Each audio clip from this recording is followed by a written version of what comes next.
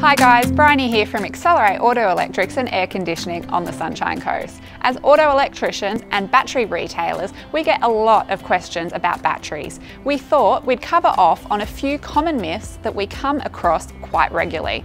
Myth 1, a battery should last a specific amount of time. Car batteries last for anywhere between 2 to 5 years. There are lots of factors that determine how long the battery will last.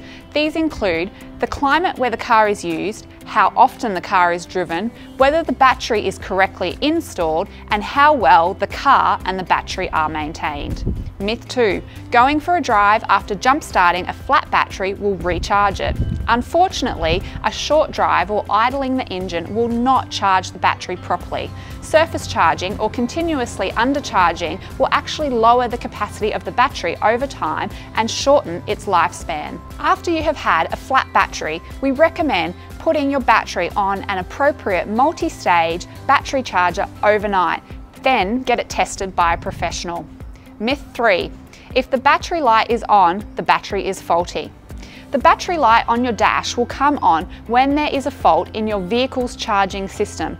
This light indicates that the car is running on battery power alone and may eventually break down. Usually this means you're in need of a new alternator, so it's best to take your vehicle into an auto electrician to get it checked out ASAP.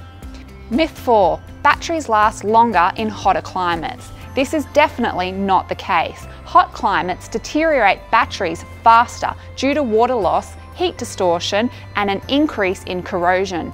If you live in a hot climate, we'd suggest getting a maintenance-free battery with a larger electrolyte reservoir to combat any water loss. Myth 5, if the car isn't going to be driven for a while, you should disconnect the battery terminals. Most modern cars have onboard computers that control electronics, steering and security settings. These systems require a continuous amount of power to operate, so if you disconnect a battery, you might run into a few problems with these systems. The best way to maintain a battery if it is not going to be used for a while is to use a maintenance charger. It can be left connected for as long as you need, keeping your battery fully charged until it's needed again. Myth 6, you can use a car battery to run a boat. Car batteries are not suitable for marine use. Marine batteries are specifically designed to handle the conditions out on the water.